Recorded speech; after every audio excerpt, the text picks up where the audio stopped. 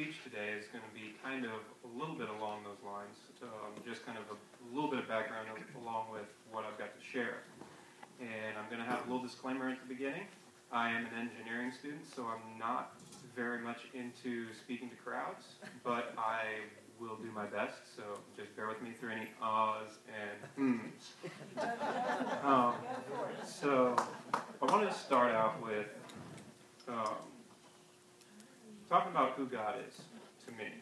And that was a question that the pastors asked along with a few others. And this was the one that kind of stuck out to me because growing up as a young photographer, I always looked at God kind of from the nature's perspective. Just seeing God in the mountains all the way down to insects, just the DNA of God just seen all over the place. And as I went to school, we started to see a little bit more detail with God and nature. And I'm reminded of this in Psalms 19 that says, "The heavens declare the glory of God, and the firmament shows his handiwork. Day into day utters his speech, and night into night reveals his knowledge." So it is the Bible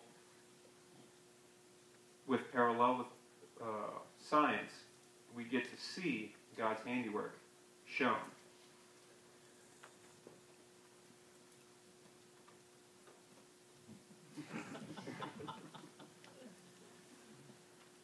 We also can see in nature law and order, because with God there is a certain amount of order that he has established in the earth. So like the Ten Commandments, when we do the things that he has asked us to do, we get the benefits of life and happiness. With science, you can do the same thing. You can do calculations on how to get a man on the moon. Isn't that amazing to be able to have physics and math line up so that you can get such a marvelous thing done? And even just kind of backing up a little, you can do that in a lot of different ways, like with flight.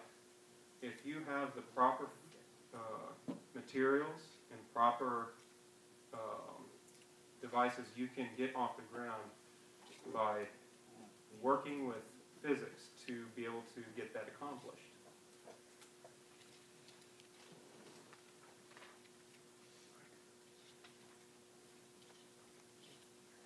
Next slide. So, in the Bible, we get to see that if we do certain things, we get God's blessing on it. Like in Joshua 1:8. "This book of the law shall not depart out of thy mouth, but you shall meditate in it day and night, that you may observe to do according to all that is written in it. For then you will make your way prosperous, and then you will have good success. Have I not commanded you, be strong and of good courage? Do not be afraid or dismayed, for the Lord your God is with you wherever you go." It is in these scriptures that you see that the order and the law that God has provided us.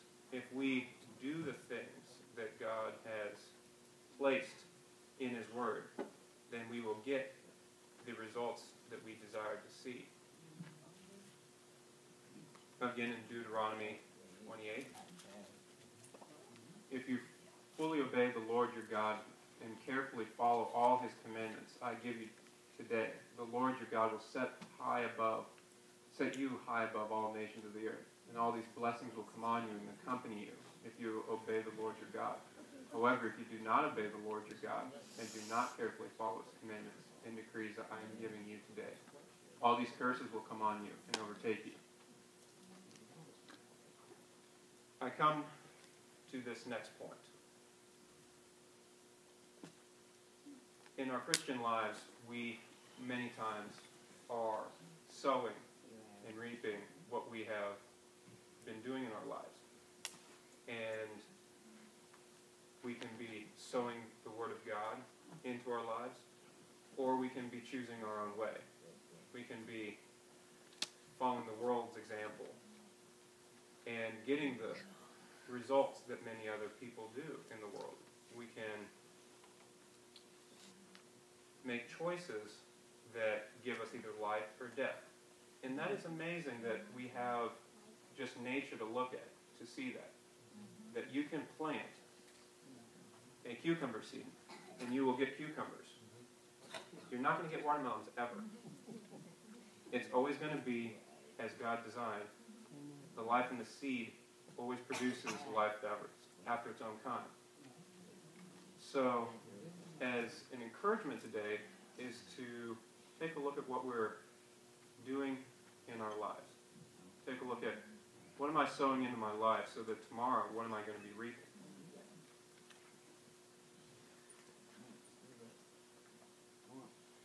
Next slide. I am currently working in a gym, and I can see this every day. The young men and women that come to school, they dedicate themselves to working out. Some have been at it for a long time, and they have produced results by showing strength in their and good physique. If we will do the same thing in our daily walk with God, read Scripture, feed our faith, and work that faith, we will grow in our strength and ability to walk this life in faith.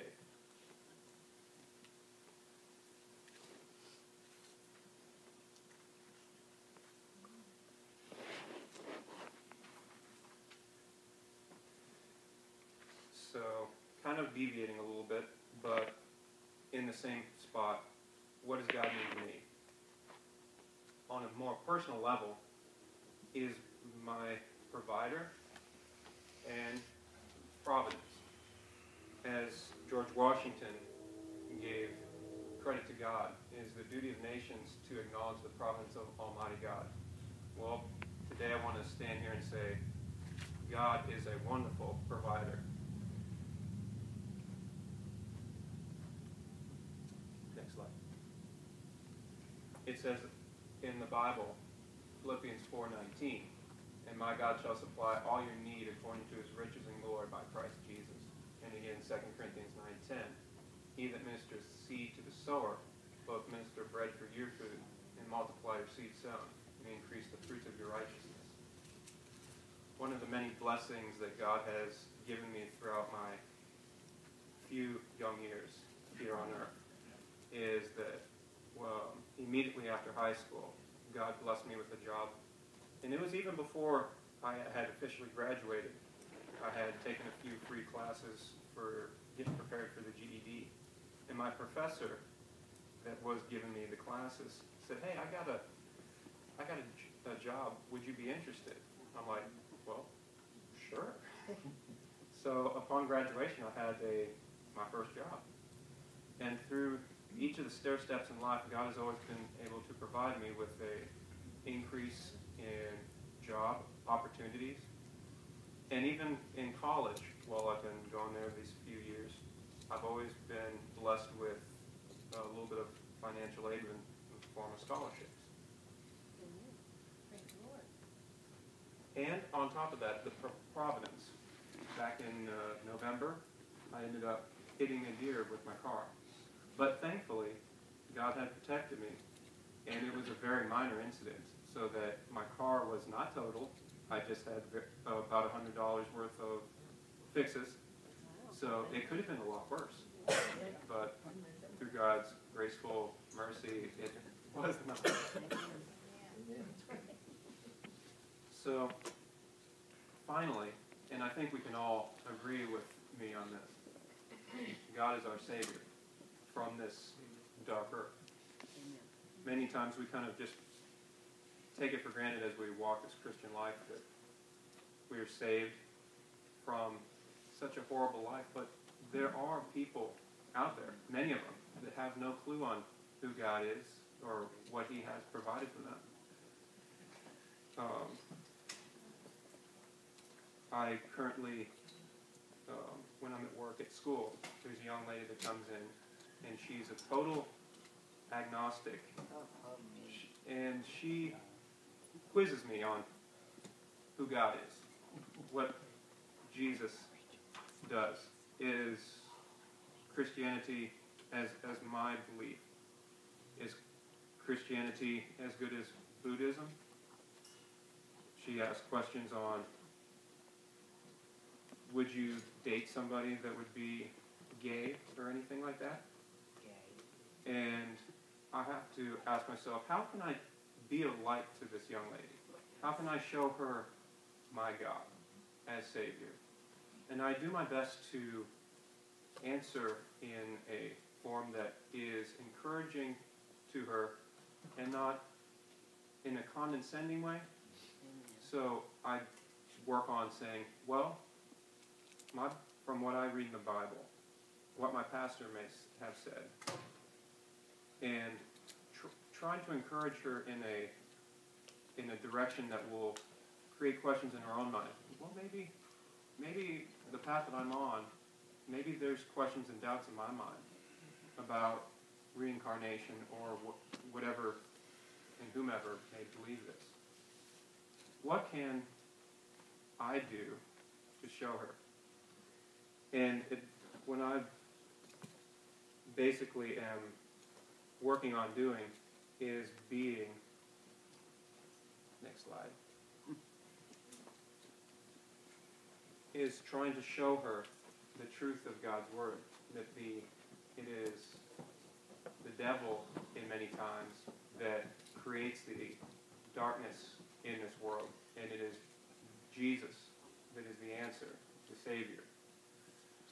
Like in John 10:10, the thief cometh not, but for to steal and to kill and to destroy. I am come that they might have life, and that they might have it more abundant. And as in Romans 6:23, for the wages of sin is death, but the gift of God is eternal life through Jesus Christ our Lord. Amen. One thing I want to encourage you today is be friends with the world to a degree, because they need to see the light. They need to see who Jesus is, that He's the Savior of the world.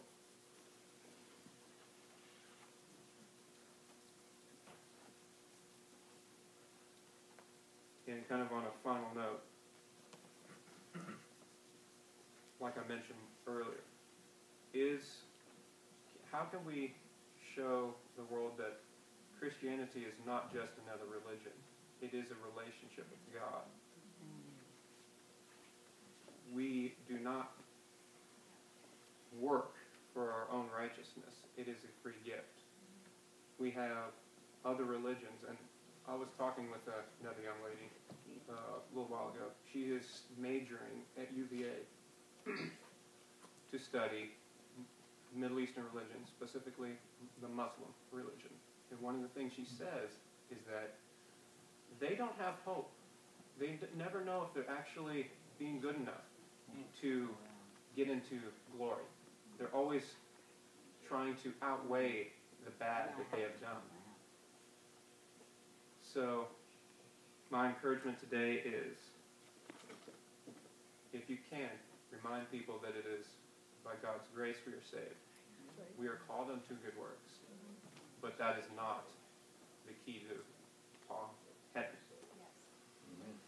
And I hope that I kept that under 10 minutes. You did good.